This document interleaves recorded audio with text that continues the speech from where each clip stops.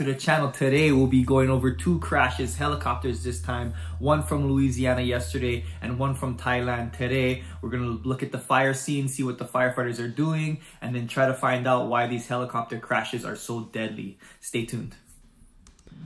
All right, so you can see here we're in Louisiana. This helicopter crashed at 12:35 p.m. on December 14th, 2021. No fire is on scene, so if we were coming on scene, you got to look at stopping traffic, make sure everybody's safe, block off this area so no firefighters are injured. You're going to pull hand lines. You can see it was a very foggy morning, which may have played a factor in this crash. There was one death. It was a Bell 407 helicopter. But yeah, you're going to treat this just like a car crash or a car fire. So you're going to come on scene and then go ahead and try to find survivors and then put out that fire with your hand lines. Get all up in there and get nice and close. You can see here police are on scene. They blocked off the traffic. There was the helicopter hit power lines, and there was 20,000 customers initially without power. This was in La Place, Louisiana. So quite a big job now. Because there is death, you have to worry about NTSB coming in. You have to keep the scene evidence preserved. But at the same time, you probably have some of the helicopter that's in the water beneath that you have to worry about. And then taking care of this charred area here. And then also the body recovery. So there's a fire on scene, and it was this Bell 407 helicopter again. So it happened at this I-10 Bonnie Carre Spillway Bridge. You can see this is the section where it goes over the water on I-10 eastbound.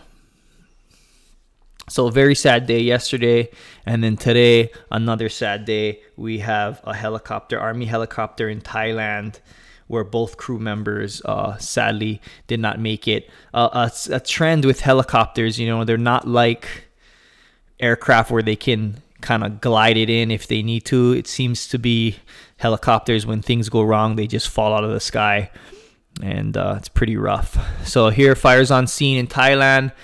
They got some spaghetti going with their lines, so you don't want to charge it with it all twisted up like that. So they're going to take the time to unravel it before sending water, because if you sent water, it would cause a lot of kinks in the hose. So they're going to straighten that out, and then, you know, the firefighters are going to call for water. You can see here they want to be pretty quick about it. It is impinging on a house, or very close to this house.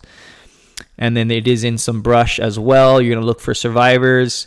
The backup man is the guy pulling the hose. So the guy behind, and even some of these other guys, should be kind of helping.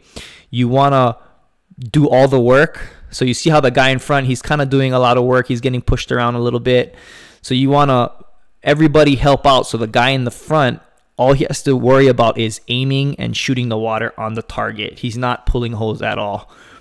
That's what the nozzle man's job is. So everybody else needs to be helping with that hose line. We all stay on the same side, whatever the nozzle man's side. So he's on the right side. Everybody else should be on the right side, so that you're not fighting against each other. And if you have turns and things like that, everybody's on the same side of the hose.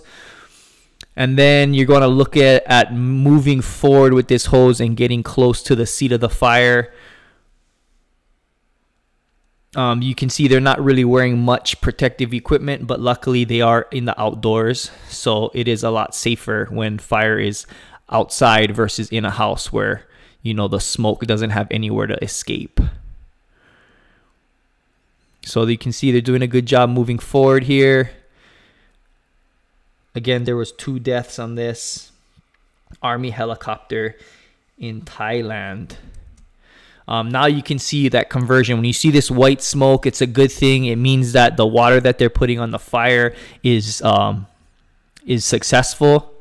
It's doing its job, and the fire is gonna be out, because you get that conversion when all that water hits and converts to steam. So very sad that those didn't make it from these scenes today. All we can do is try to learn from these crashes and hope that these types of things don't happen in the future. Thanks for watching. See you guys next time.